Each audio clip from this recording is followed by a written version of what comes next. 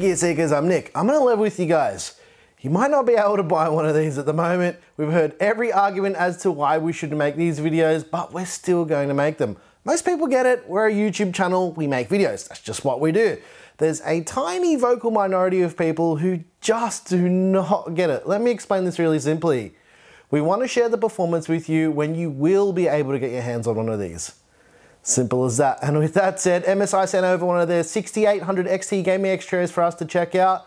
So we did what we usually did and we ran it through our regular suite of benchmarks in both Windows and Linux, and we wanted to see how this card stacks up against some other GPUs that we've had through the studio lately. Let's get right into it.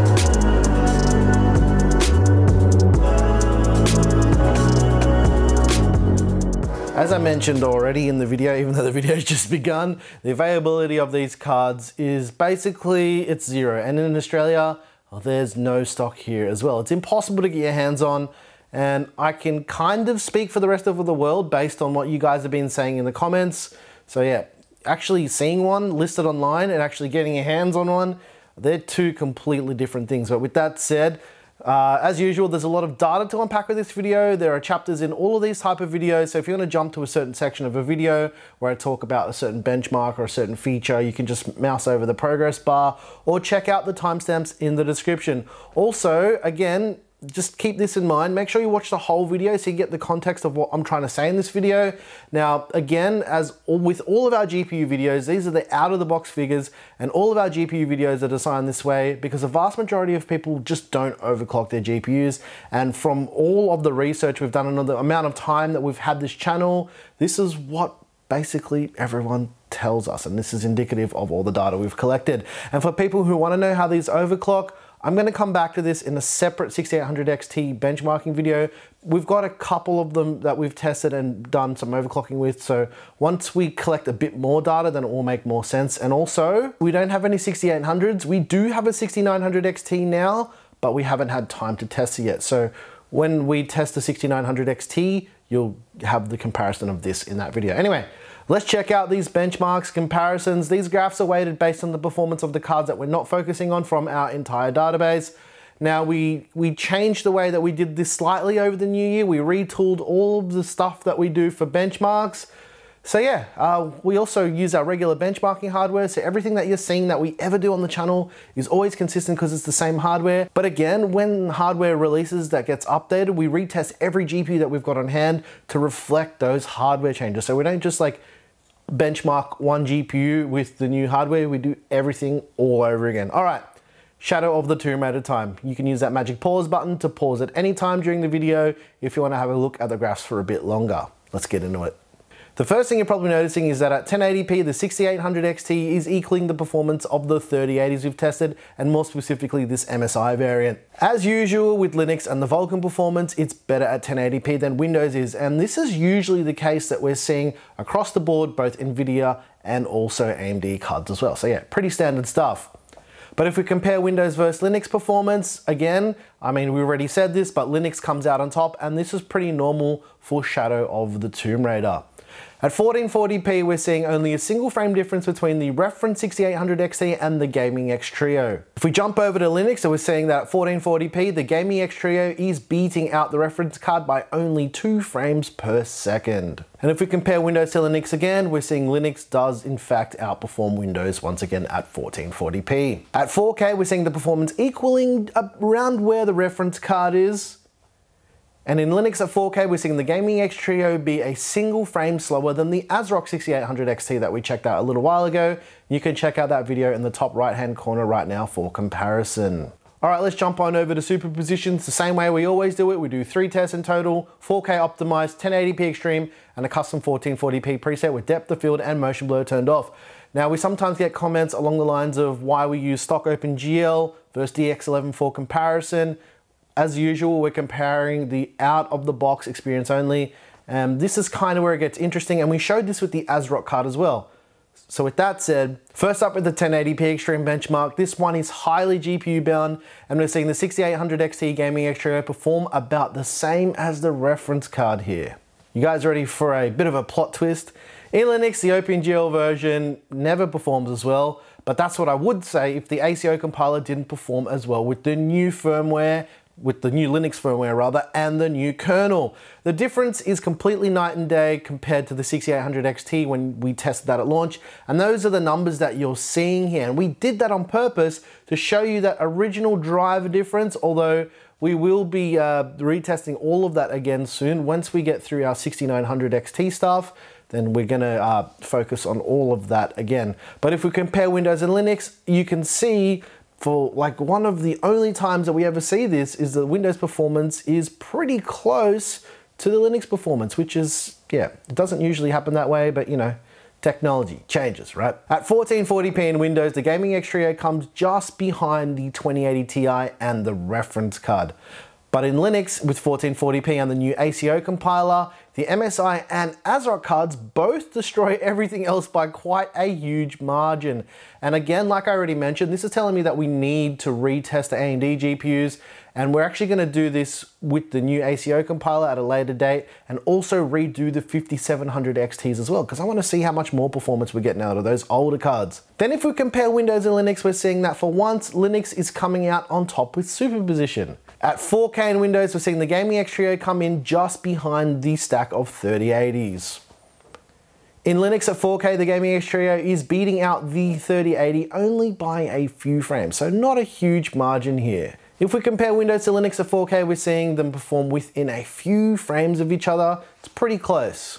All right, next up is Basemark GPU. Now, Basemark gives us a great indication of Vulkan performance in both Windows and Linux. It's pretty good for comparison, actually. At 1080p in Windows, the Gaming X Trio is about 2 frames faster than the ASRock card, which I'm actually quite surprised with because most of the time it's come behind it. So yeah, Vulkan is actually telling us a different story. In Linux at 1080p, the Gaming X Trio performs slightly faster than a 3070. So again, Vulkan is telling us a completely different story in Linux.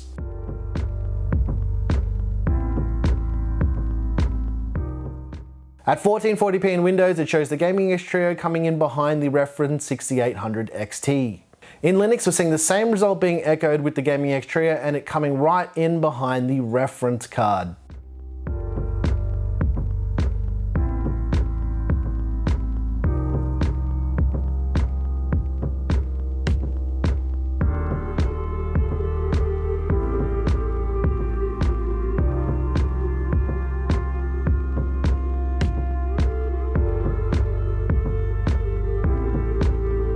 At 4K in Windows and Linux, we're seeing the same trend that we saw with 1440p as well. We ran our 1-hour stress test in Filmmaker and we couldn't get the MSI 6800 XT Gaming X Trio above 67 degrees in our 18-degree climate-controlled office. Compared to the reference card, the junction temperature was about 11 degrees cooler, and this is obviously to do with that much larger cooler on the Gaming X Trio. And I always mention this, but this is super important, and make sure you note this, that we're running on an open air test bench, and the results in a closed system, they're just going to be different from what we recorded here. We include this result because our open air test bench and our open air testing environment is consistent with everything that we've ever tested. So yeah, quite a good litmus test actually. Now, we decided not to test with smart access memory because again, we don't have any provisions to have an X570 test bench set up, and we're only seeing marginal improvements with smart access memory anyway. But you can check out our initial review of the reference 6800 XT if you're interested in SAM performance, and that's in the top right hand corner right now. But we will revisit this when we can use resizable bar support with Z590, Intel 11th Gen and PCIe Gen 4. We actually want to see what the differences are between those two chipsets and the way that AMD and Intel does it. But yeah, if you've got an X570 board with the Ryzen 5000 CPU, there's no harm in enabling it. Otherwise, I don't think you're missing out on too much right now. I think it's going to get a lot more interesting when Intel comes to the party to see what actually is the big difference here.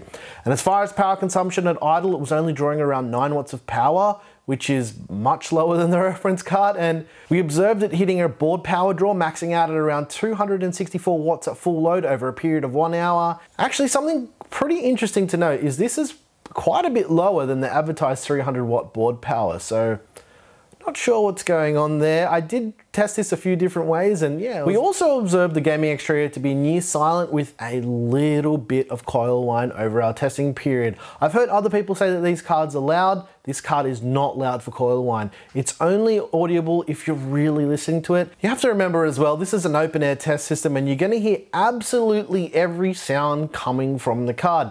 In a closed system, you probably won't hear this card at all. Now, the reason why we do these acoustic observations rather than measuring the sound is because for a normal user, those numbers don't mean anything. So yeah, acoustics are only tangible if the system's sitting right next to you or under your desk or wherever you have your computer. Otherwise, those numbers just don't mean a whole lot to people who are actually looking to buy hardware. Like the reference card, it does use two PCIe power connectors. The overall side of the card is basically the same as the RTX 3000 based gaming X-Trio cards. It's a 2.7 slot card that measures around 324 millimeters in length. It's got RGB on the card as well, and it can be controlled in Mystic Light. It's actually got the same RGB setup that we're seeing on the gaming X-Trio 30 series cards because it's just quite similar, but the way that they design these. And it's actually one of the only times that you're gonna see an AMD-based card share the same design language as an NVIDIA-based card.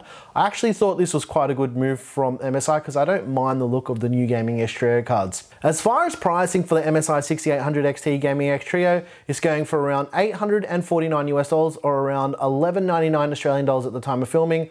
Obviously, again, like I mentioned right at the start, this is subject to availability, which at the time of making this video is basically zero. Now, the biggest difference that I've seen with this card is the fact that for once, the Australian pricing is right on the money. And if you include the tax on the US price, the Aussie price and the US price are pretty much on parity with each other within a few dollars either way based on the current conversion rates. Yeah, I thought that was interesting. I don't have to whinge about the Australian pricing because it's about the same, and it's actually, like, just completely off script here, it's one of the cheaper 6800 XTs. It's only about $50 or $60 more than the reference card, which I thought was quite interesting too. But what do you guys think about the MSI 6800 XT gaming X-Trio? I want to spend a bit more time with it and push a little bit further. I think this one's going to be a bit of a cracker of a card.